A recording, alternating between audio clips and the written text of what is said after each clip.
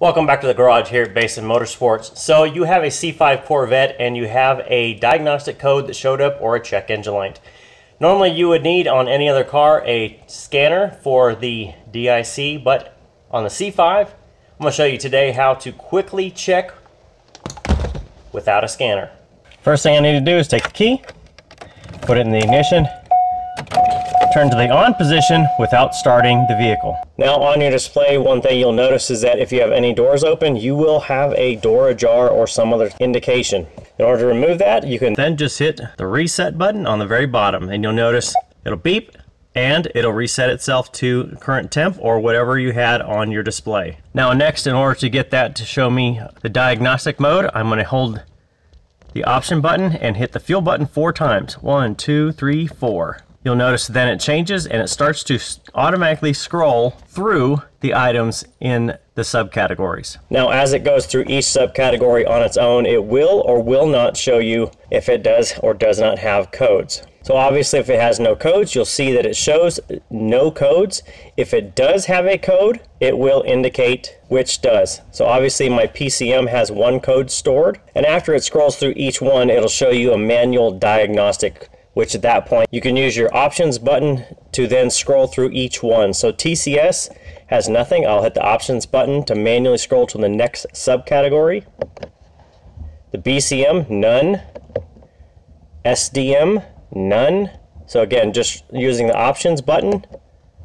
IPC, nothing. Radio, nothing. HVAC, nothing. The LDCM, nothing. I keep scrolling until I get to the end.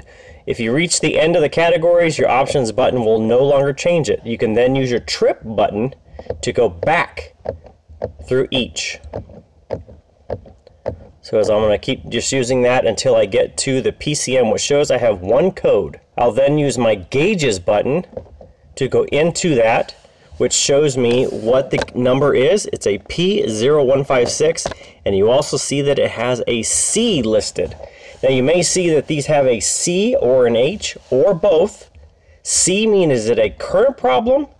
H means it's historically been a problem, but may or may not be what it is right now. And if you have a C and an H, it has been historically a problem since the last reset, and it is a C for current. Now in order to remove this, I need to go back out of the mode into the general subcategory, so I can use the options button to go back out to the manual subcategories, then select the PCM, which does have the code, and then I can press and hold the reset button.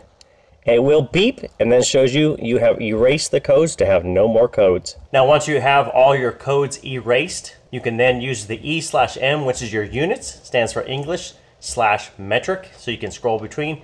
That will take you back out to the main screen, which shows you a display of temperature or fuel range or any other indicator that you're using on your DIC. From there you can just simply use a web browser to look up what the code is and then start the diagnostic of repairing or replacing what needs to be changed in order to alleviate the code from coming back. Now if you do have a scanner available, obviously this will show you the same code, and it will also indicate what the code means. So typically a P0156 that my vehicle has here, my Corvette has, it is related to an oxygen sensor.